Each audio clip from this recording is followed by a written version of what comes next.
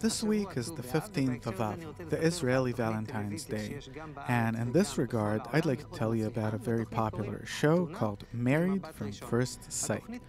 On this show, men and women meet their spouse for the very first time at their wedding.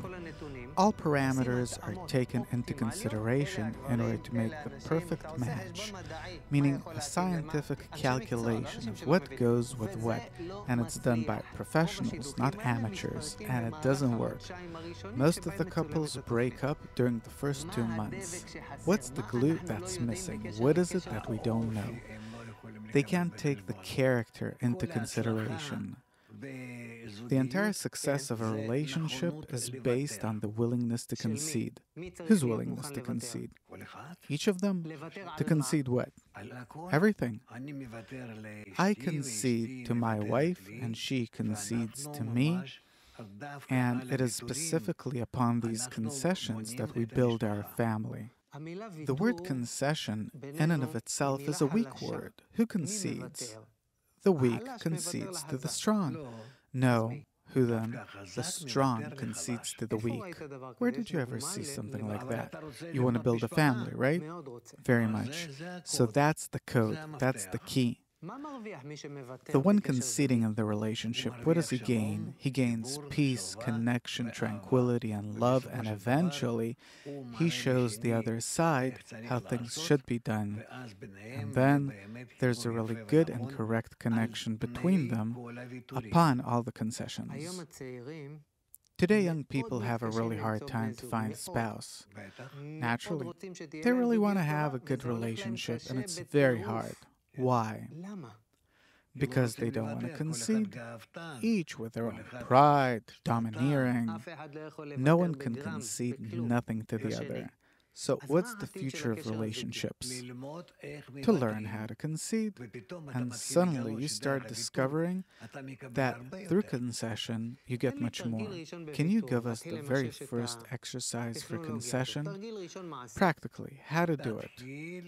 Start conceding to her and whatever you can.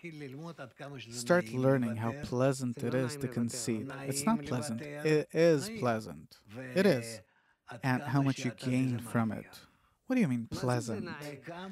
And that precisely by that do you bring the other side to concede as well. But I have to convince myself that it's pleasant. I want something, she wants something. Do what she wants. She should do what I want. Show her that you are doing what she wants. And then you will see that by that you're gaining. What? An attitude.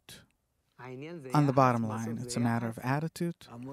My teacher, Rabash, used to say that a family can exist only out of mutual concessions. How do you define love? That we treat each other nicely, conceding to each other. And that we build and build and build it over years. And then comes a feeling called love. And it's the same with the Creator too. That we hate Him. Who? The Creator? Yes? Why? Is it not clear? I don't even know who He is or if He exists. So much so that you don't want to know Him. He's a part of our relationship? Of course. How? Try to think that He is your spouse. God? Yeah?